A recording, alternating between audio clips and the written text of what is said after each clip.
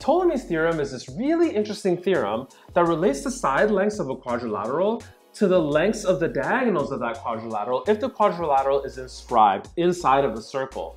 Today we're going to see a reason why that relationship is true and actually use it to prove a classical theorem in geometry.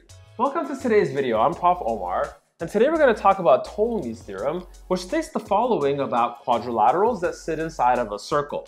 If you take the opposite sides AD and BC and multiply their lengths, and add the product of the other opposite sides, which are AB and DC, you actually get the product of the lengths of the diagonals, which is AC times BD. Now, our central question here is why this is true, but let's actually see a cool consequence of this. Let's say you have a triangle that has a right angle here, and these side lengths are A and B, and this is C. A classical theorem in geometry tells us a relationship between these. It's Pythagorean theorem, and it says a squared plus b squared is c squared. We can actually see this as a consequence of Ptolemy's. What we'll do is inscribe this inside of a circle.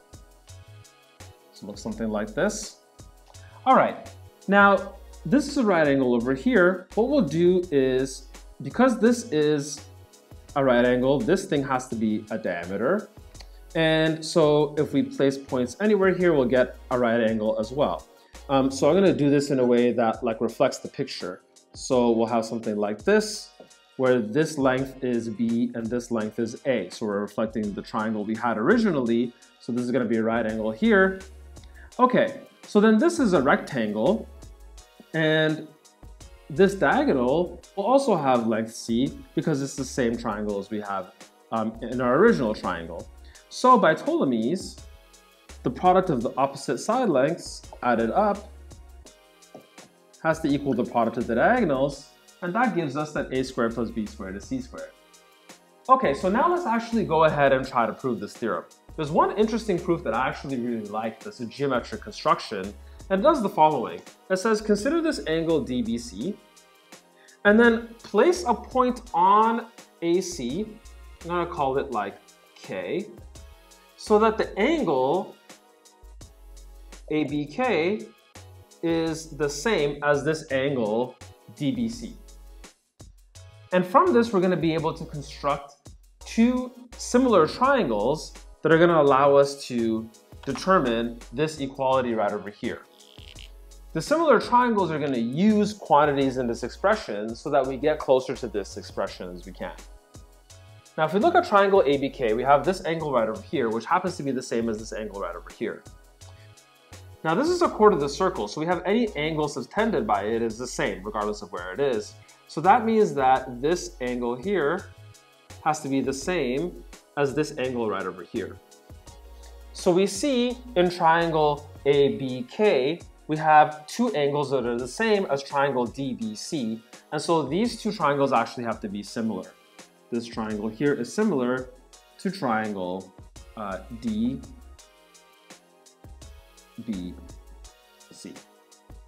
Okay, so let's use this similarity to get some information about ratios that are close to the type of ratios that we want in our expression right over here for Ptolemy's theorem. So one of the things that we have involved is AB. Another thing we have involved is BD, and then we also have DC.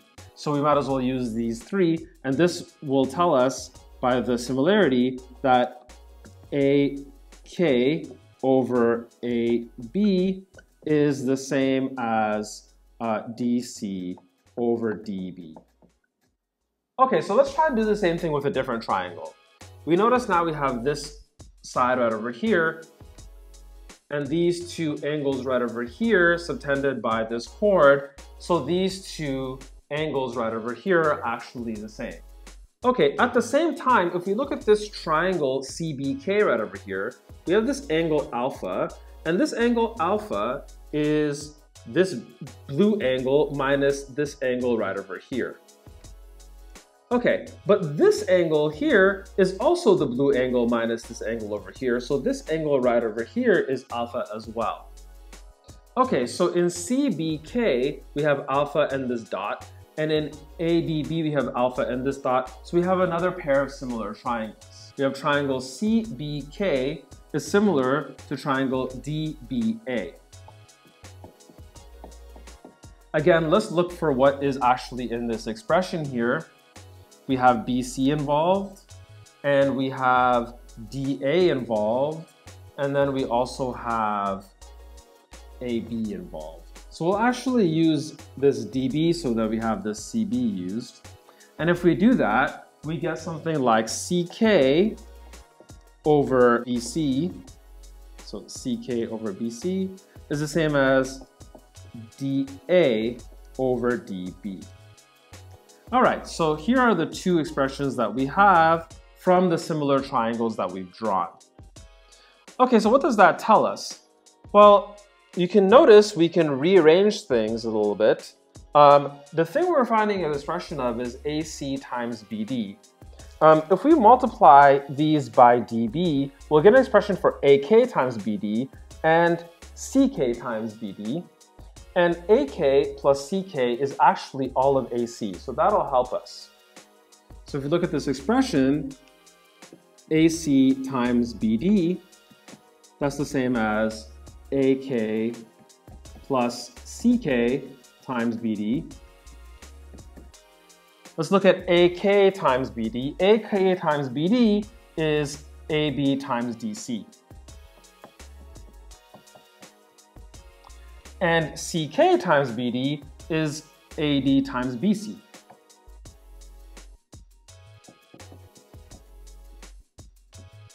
And that's exactly the expression that we wanted for Ptolemy's theorem. So a cool theorem that has at least one interesting consequence in Pythagorean theorem. If you liked today's video, click the like button. If you'd like to see more videos like this, subscribe to the channel and click the bell for notifications on future videos.